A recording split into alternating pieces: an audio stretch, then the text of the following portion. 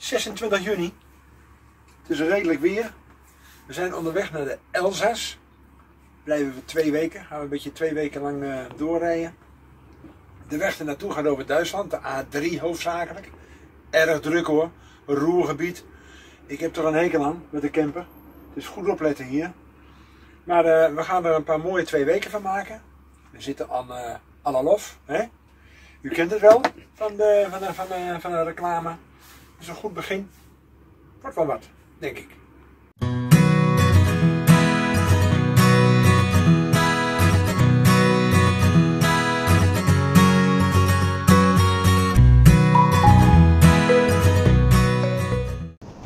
De afstand die we moeten rijden is ongeveer 500 kilometer. Dus we hebben besloten er 2 dagen over te doen. De eerste stop is na 250 kilometer ergens in de buurt van Koblenz. Via campercontact had ik een mooie camperplaats gevonden met goede reviews. Hotel Hüttenmühle bij Hillscheid bij Koblenz. Het is een hotel en een congrescentrum. En aan de achterkant hebben ze ook nog een grote camperplaats. Er staat helemaal niemand, maar nu komen wij eraan.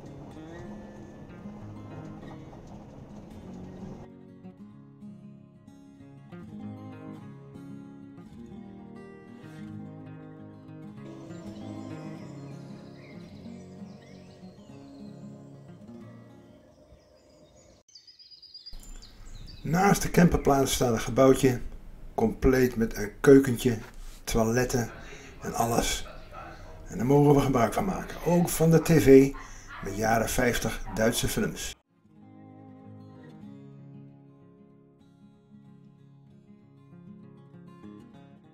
Zo kom je nou eens ergens, hè? Hè? Dat is een mooie plek, man. Oh.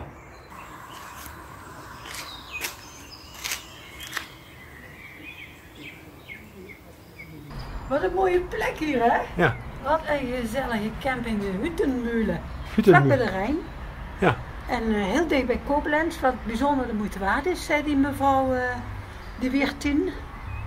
En wat heel gezellig is het restaurant daar. Ja. Prachtig. Oh, heel vol en heel gezellig druk. Maar wat eten wij? Wij eten zalm op papier. Oh, nou ja, dat is ook... Dat is ook behelpen. Ja, dat is ook weer, ja.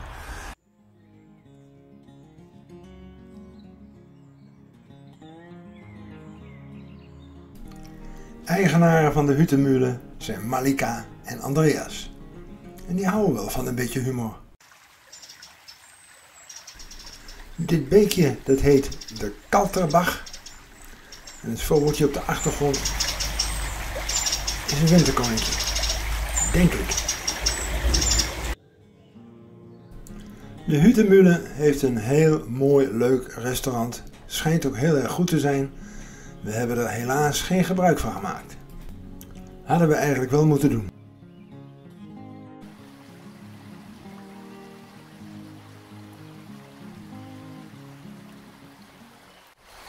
Wat geweldig, hoor niet? Ja, echt wel. Wat ontdekking hier. Wat vaak. Overal is wat te zien, hè? Ja. Wauw, kijk eens. Oh, lekker.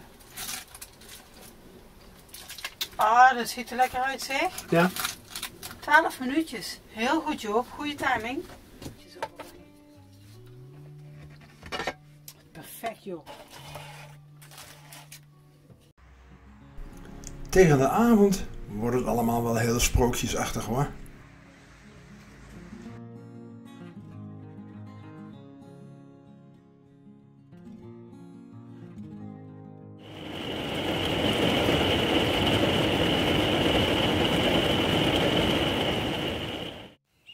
Na het onweer van vannacht weer een concert van vogels. Grote lijsten.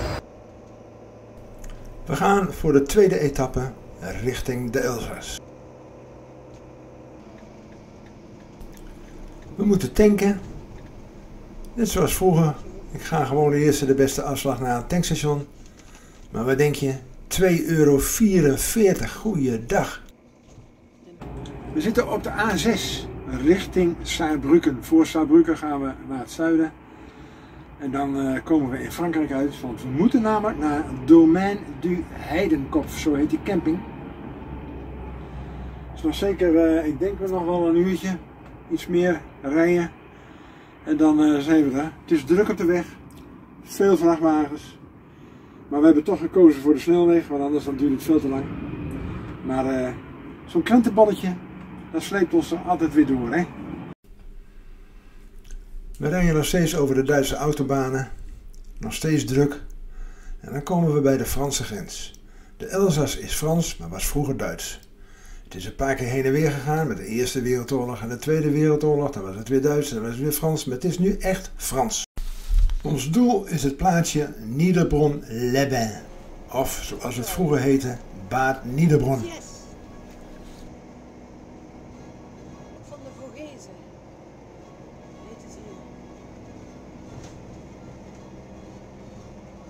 In Niederbronn was het even zoeken naar de camping. Google Maps gaf een verkeerde richting aan. Je moet de bordjes volgen en dan kom je bij de uiteindelijke ingang van de camping.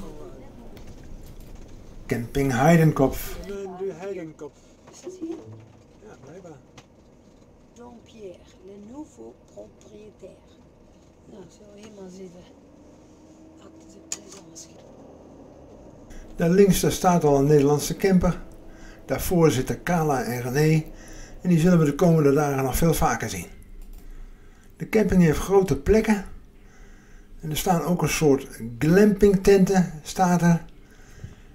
Ziet er niet slecht uit hoor.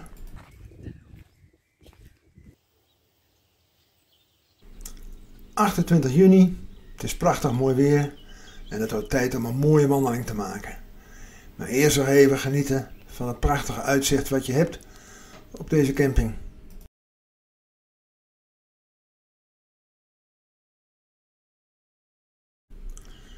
De wandeling gaat richting een mooi uitzichtpunt.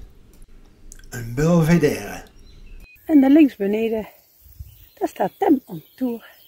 Wat een prachtig plekje. We zitten hier vlak bij de voet van de Vogezen en je kunt hier kennelijk ook bergbeklimmen.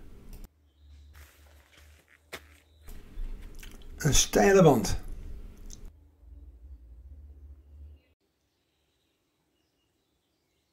In de bossen is het lekker koel, want het begint aardig warm te worden.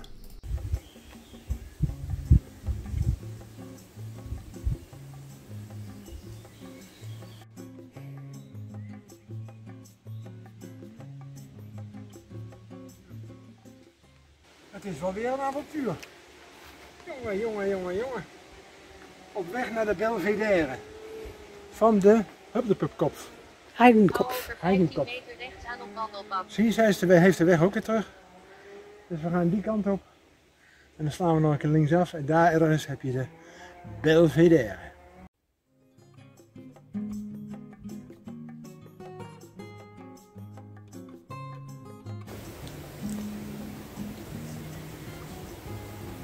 Fantastisch. Heel mooi uitzicht.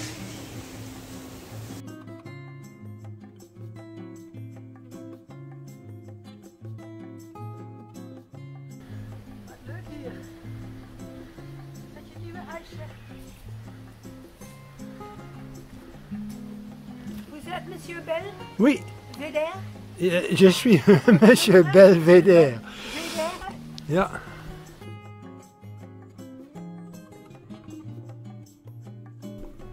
Een mooie plek op zo'n 500 meter hoogte.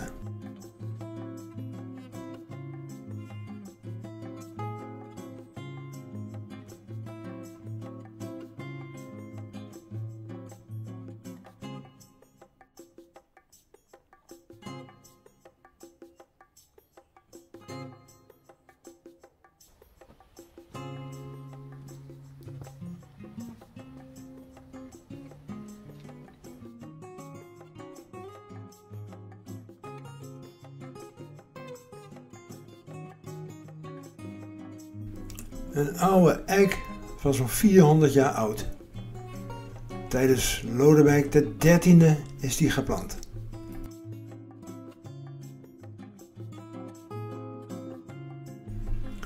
Een hele mooie wandeling en we besluiten meteen nog een extra nachtje te blijven. Maar trotzdem, es würde etwas Champagne. Champagne? Ja. Pinot Noir, champagne. Ja. Geweldig. Dat had ik niet.